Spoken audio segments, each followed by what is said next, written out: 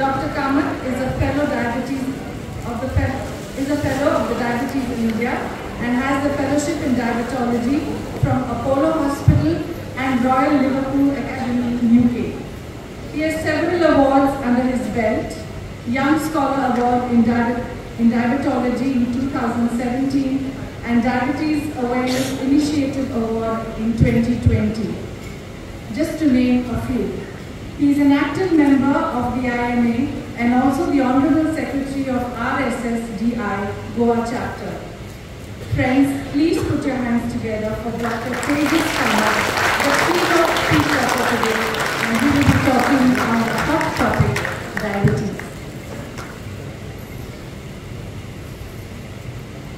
Thank you, and good evening everyone. At the outset, I'd like to congratulate Dr. Celso for putting this wonderful show today on the occasion of World Diabetes Day.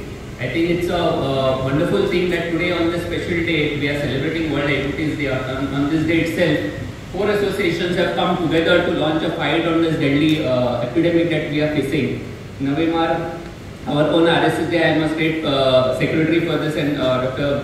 Lady Rapasta, chairman, is also here. IMA has pledged their support, and Lions Club also has pledged their support. So I think on this special day, I think we have taken a huge decision to take this fight against diabetes to grassroots and the villages. And I think we have a long way ahead to travel. You will be surprised and to know that IDF, the International Diabetes Federation, has already declared diabetes as a global emergency. We in India, the research that was published just this year itself has shown that we have more than 100 million people living with diabetes in our country. And globally, today we are number 2 as far as total number of diabetes patients are concerned. China is slightly ahead of us, but I don't think that is something to compete with China. I think we should not cross China and become number 1. That's probably something we can do going forward. If you and Dr. Dumaskar were talking about incidents when we started practice, but if you look at the incidence of diabetes in India, I started my practice in Goa 5 years back, and the first lecture that I gave for general public, that time I remember the incidence of diabetes in India was 70 million, just 5 years back. And in last 5 years, we have added 30 million diabetes patients in our own country. In the last 2 decades, number of diabetes patients in India have grown by over 10 times. And I think if we don't do something about it right now, it is estimated in the next 10 to 15 years, this 100 million will probably double, and we'll be looking at around 200 million people with diabetes in our country. Unfortunately, Goa is now the diabetes capital of India, as Dr. Celso and Dr. Dumaskar were mentioning. We have 25% of our population in Goa who is now diabetic. So 1 out of every 4 people will be having diabetes in Goa. And pre-diabetes, if you look at prevalence of pre-diabetes, the people who are almost about to get diabetes, not yet crossed the border but on the fence, probably be getting diabetes in the next 3 to 5 years. It's around 20% of Goa's population. So if you club pre-diabetes and diabetic population, you are looking at 45% of Goa's population either having pre-diabetes or diabetes. I think that's a worrisome trend that we are looking at. Dr. Dumaskar already highlighted what are the reasons because of which this is spreading so fast, and almost everybody is getting affected with it, so I won't go into those details. But what is worrisome is two things. One, most of the people, almost 50% of people with diabetes do not even know that they have diabetes. So forget about doing something about it, right treatment or prevention or lifestyle or medicines. They are at risk of complications because they don't even realize that yes, I am having diabetes. It's probably asymptomatic in most of us. And second worrisome is that even people who know that they have diabetes, their experience is not under control. So there are studies in India which have shown that almost 70%, 60 to 70% people with diabetes do not have their HbA1c at target levels, which means their sugars are not very well controlled. So there are 2 worrisome trends. And that is what my topic today is, how to conquer diabetes. So what can we do to conquer this deadly menace? So and I think there are 3 important aspects when we want to conquer this deadly menace. There are 3 important things that I want to highlight today. One, you have to focus on identifying people who are at risk. That is the first thing. You should know who is at risk. I should know whether I am at risk, my brother, sister or somebody close to me is at risk or not. So first step would be identifying people who are at risk. Second important step would be to identify diabetes early. Now somebody who has got diabetes, many a times it's asymptomatic. They won't know that they have diabetes. So to do the right test at the right time, to know the symptoms which could be a symptom of diabetes. So second would be to identify those who have diabetes early detection. And third would be appropriate management with the help of diet, exercise, medicines, all everything put together. So let me touch on all these aspects in a bit detail today. So coming to early identifying people at risk. So we should know who are, and today since we have all gathered here, it's not only Navemarg, it's not only IMA or IRSDI Alliance. I think each one sitting here has to be a soldier in this fight against diabetes. You should be aware that somebody is at risk. So it starts by identifying people at risk. So tomorrow if you are a soldier, you should know that somebody has risk. So what are these risk factors that I am talking about? One important risk factor is family history. Somebody whose father, mother, first relative, first brother, sister is diabetic, that person has got higher risk of getting diabetes in future. Very important risk factor is overweight and obesity. Most of us sitting here are overweight or obese, and that's the reason because of overweight or obesity, risk of diabetes also increases. As Dr. Zumaskar mentioned, physical inactivity. We go to office, we park our bikes near the store, get everything on mobile, home delivered. So there is lack of physical activity today. Some certain medical condition itself increases risk of getting diabetes. Heart disease, somebody who already had a heart attack or a stroke or underwent bypass or angioplasty, he is at risk of getting diabetes in future. Somebody who has high blood pressure or is on treatment for high blood pressure with some medicines. Somebody who has got high cholesterol or is in treatment for high cholesterol. These are some of the associated risk factors for which predispose to getting diabetes in future. Women who have polycystic ovaries, this is another thing which is coming up very commonly now.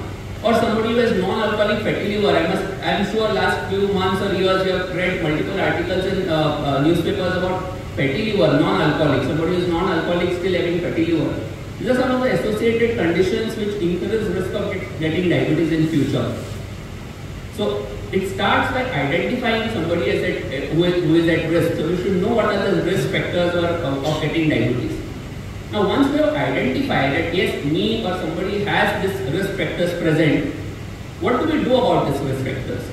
There are two things that we do to address these risk factors. One is awareness, telling somebody that you are at risk, you can get diabetes in next 3 years, 4 years, 5 years, if you don't do something about it today. I remember my own cousin, we were at a family function and she was obese or she was overweight, and she was walking and I was walking behind her. I just noticed some darkening of her skin, which in medical terms is called acanthosis. Now this is one of the risk factors, and this means that insulin is not able to work in your body. It gives this blackish discoloration behind the neck. I told her, see, your father is diabetic, we have high prevalence in our own family, and this is something I am sure in the next 5 years, and she was just 20 that time. I told her by 25 you will become diabetic if you don't do something about it. I am proud today at just one word of awareness, and she has lost 20 kgs weight. And that darkening has completely disappeared. So I told her next 15 years you won't get diabetes. So that starts with awareness, telling somebody that you are at risk, put some fear into his mind and they start changing their lifestyle. Second aspect is timely test, early detection, routine screening like camps which have been conducted by Dr. Celso, Navemarg and other foundations. Timely detection by conducting diabetes screening camps. So who should be screened? Anybody who is overweight or obese and has any other risk factor that I talked about, 2 risk factors that person should be screened irrespective of age. I am talking about adults beyond 18 years of age. Anybody who has pre-diabetes should undergo screening every year, once in a year. And everybody irrespective of risk factors after age of 45 should be screened at least once in 1 to 2 years. So these are the global guidelines about screening so that we can identify people who are at risk and detect diabetes early. Now many a times people escape screening due to multiple reasons and they tend to land up directly with diabetes. So second aspect of conquering diabetes is identifying or detecting early detection of diabetes patients. So for which everybody should be aware of what are the symptoms of diabetes. end up getting diabetes, how do you recognize that somebody has diabetes? So there are 4 cardinal symptoms of diabetes that everybody should be aware of. We call it polyuria, which is excessive urination, polydipsia, excessive thirst, polyphagia, excessive hunger, and unexplained weight loss. Somebody who is not controlling diet, no physical activity, but still undergoing weight loss, 4 kgs, 5 kgs lost in the last 2-3 months. Suspect diabetes as one of the conditions you might be having. Ask them to just go to a nearby health center or any laboratory for simple fasting or HbA1c test, which will tell them whether you have diabetes or not. These are some of the important symptoms. There are so many other symptoms which a patient can present to some friend or some other doctor, and you should be aware of those. What are those? So, private part infections. Many young adults are nowadays coming to their family physicians with private part infections. What happens is when sugars go beyond 200 in the blood, the body starts throwing sugars through the urine, and because sugars in the urine, you tend to get fungal infections at your private parts. Very common nowadays in young adults who are coming with diabetes. Blurring of vision. Again, high sugars goes to the eye, it causes changes in the lens, and you tend to get blurring in your vision. Delayed healing of wounds. I am sure many of you are aware of this. Numbness or tingling sensations in your hands and feet. These are some of the other symptoms. Many a times patients go to orthopedic doctor with a frozen shoulder. That is one common symptom of diabetes. So some of this, if somebody in your vicinity, your family or your neighborhood is describing, telling you sometimes that I am getting the symptoms, just tell them go to the nearby lab or a health center and get yourself tested for a sugar. And if they have high sugar, they can consult the right doctor for the appropriate treatment. So second important aspect was identifying people at risk. The identifying the symptoms at the right time and early detection. But unfortunately, 50% of the patients don't even know that they have diabetes because they are asymptomatic. And they unfortunately end up with major complications. What are the complications? So it's a deadly disease. It can affect each and every system of your body. There's 2 to 4 times higher risk of a heart attack or a stroke in a diabetes patient as compared to non-diabetes patients. It's one of the leading causes of blindness. If sugars are very high, there could be retinopathy in which the inner layer of the eye is damaged and then it's a sudden bleeding leading to blindness. It's one of the leading causes of amputations because blood flow to the legs is affected, there is gangrene, there are infections which are difficult to treat or heal, and they require amputation of the toes or legs. If you go to any kidney ward or patients undergoing dialysis, almost 50% of the patients in a dialysis will be a diabetic because of diabetic kidney disease. So some of the deadly complications of diabetes. But this is not to scare you, this is just to make you aware that if this disease is not controlled well, it can cause serious complications. There are 2 sides of a diabetes patient's coin, the positive and negative. The negative is it can make you live 10 years earlier if you don't take care of your sugars. The positive side of it is that it can make you live 7 years more as compared to a non-diabetes patient if you take good care of your diabetes. And that is why you will ask me, in spite of getting diabetes, how can I live 7 years more compared to non-diabetes? Because non-diabetes patients probably won't be doing routine checkups. They might be not seeing a doctor for 5 years, 10 years till something happens. They might even know that they have high blood pressure or cholesterol or some other problems. But a diabetes patient who is diligent and does routine checkups, controls diet, exercise, studies have shown because of his sincere efforts, he can live even 7 years more as compared to somebody who doesn't even have diabetes. So you have to decide which side you have to be, or others around us should be. So as our CM once upon a time, his famous statement, diabetes is bhupachi garaz na. Okay, so it's not to scare you, bhupachi matui garaz na. I always say diabetes is like a life partner. Once you get diabetes, you always remain a diabetic. Very rarely, sometimes you can reverse, but that's also temporary. It's like a temporary divorce. After 2-3 years, you will come back to 100.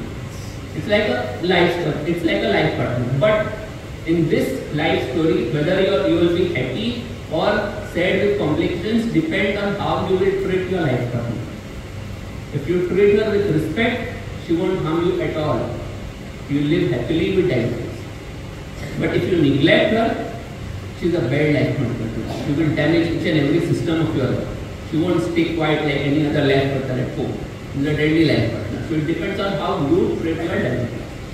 So coming to the last part of conquering diabetes, how do you manage diabetes? There are only 4 simple ways, pillars of diabetes management. Nothing complicated. This is very much complicated. Management is very simple. Diet control, exercise, taking medicines on time, and regular doctor visits. Simple. There is no rocket science to this. Diet, Dr. Namaskar, everybody touch upon diet. Let me go into little more details, because once a patient gets diabetes, everybody around him will prescribe their own diet. And patient goes mad, what to eat, what not to eat. अबे फ्रूटा सोड लिया, अबे sugar सोड लिया, अबे rice सोड लिया, अरे तू खाता भी नहीं. Is my question. They are frustrated, and that leads to diabetic depression. This is a known entity, diabetic depression, because they have afraid of complications. Everybody tells you are kidney वरती, medicines आम्ही वरती इंसानला diabetes आम्ही वरती insulin करपाचे तू. So there are many myths about medicines, diet, everything. So let me clear. So my advice to my patients: don't make it complicated. Keep it simple, sensible, and practical. I tell my patients in my clinic they have to avoid only 3 things. Sugar, anything sweet, sugar, jaggery and honey. Even jaggery is almost as bad as sugar. So sugar, jaggery, honey you must avoid. Anything which contains maida, breads, pav, so common breakfast for our born patients, pav. I'm sorry if somebody is a baker, your business will reduce after my talk, but that is one thing you must avoid. Breads, biscuits, cakes, maida items. And highly deep fried, samosas, puris, batatas, all that is fried outside, junk, at your avoid. Only 3 things: sweets, maida items, and deep fried items. Rest everything you consume within limits. Like a simple thali, 1 chapati, small katori rice, katori not katora, less rice. 2 bhaji, dal, salad, curd, fish 2 pieces, shallow fry with less home oil. Everything within limits. Keep it balanced. Don't have potato bhaji. But in bhaji there is potato, have it? No problem. Don't have sweets, but once in a while wedding somebody with little ice cream, fine, let it be here and there, have it. But don't do weddings daily. In limits. So don't make it complicated, keep it simple. Now, like Dr. Namaskar was mentioning, another problem with our Indian diet and especially Goan diet is the amount of food that we eat. I get surprised. I get what one patient was fasting is very good, after 90, 100, after food is 300. So what do you eat? And the chapati apne rice told chapati khata. How many? So sab khata look like this. Edosho is trying to fool himself, not me, by saying Edosho. I told him we don't have African tawas. Our tawa size is so big, so small. You can't make more than this much size. So this 3-4 chapatis come from our ancestors. This is an agrarian diet. This is a diet, 3 chapatis, this much of rice is to be had. Somebody who is into agriculture. My father, my grandfather was into agriculture. They didn't have vehicles to travel from one part to another. Just to walk 10 kilometers away.